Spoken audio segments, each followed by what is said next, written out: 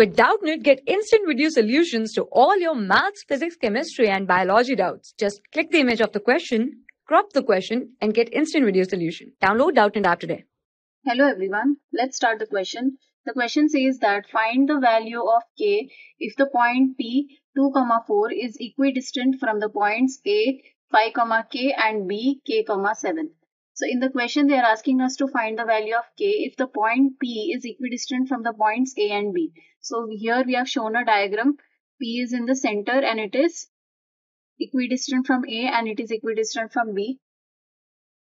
So here we'll take the points as A is given as 5, k. So we can take this as x1, y1. Then we have P point as 2, 4. So we can take this as x2, y2. Then we have B point as k, 7. We'll take this as x3, y3. So here they have said in the question that the point P is equidistant from A and B. So therefore we can say AP is equal to PB. And the reason is since P is equidistant from A and B.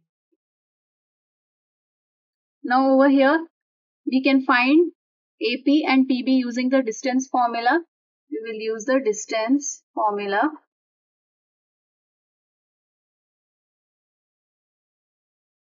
So according to this we can write AP as square root of x2 minus x1 whole square plus y2 minus y1 whole square. And this is equal to, similarly we will use the formula for finding PB. So this will be square root of x3 minus x2 whole square plus y3 minus y2 whole square. Now we'll square on both sides so that the square root gets cancelled. So squaring on both sides.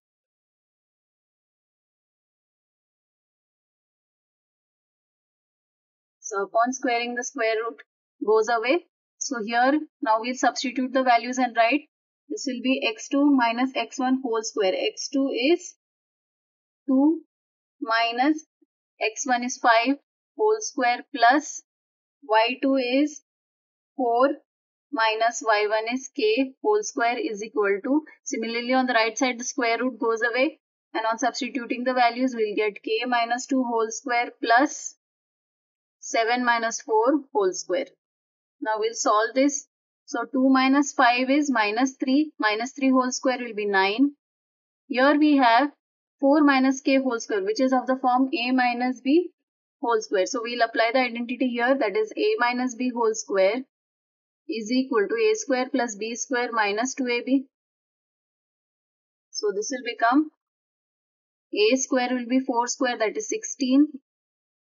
B square will be k square, that is plus k square, and minus 2ab will be 2 into 4 into k, that is 8k is equal to, similarly same formula we can apply for k minus 2 whole square. So here a square will be k square plus b square will be 2 square, that is 4, minus 2ab will be 2 into k, that is 4k, plus here we have 7 minus 4 is 3, 3 square is 9. So on both the sides we have k square, this can get cancelled. And then we have 9 on both sides, we can cancel that as well. So what remains here is, we can write 16 and we can bring the 4 on the right side over here. So this will be minus 4 equal to, we'll take the minus 8k from left side to the right. So this will be 8k minus 4k. So 16 minus 4 is 12 equal to 8k minus 4k is 4k. So 12 by 4 is equal to k. That is nothing but 3 is equal to k. So the value of k is 3. So now we can conclude, therefore value of k is 3. Thank you. For class 6 to 12, IIT JEE and NEET level. Trusted by more than 5 crore students. Download Doubtnut app today.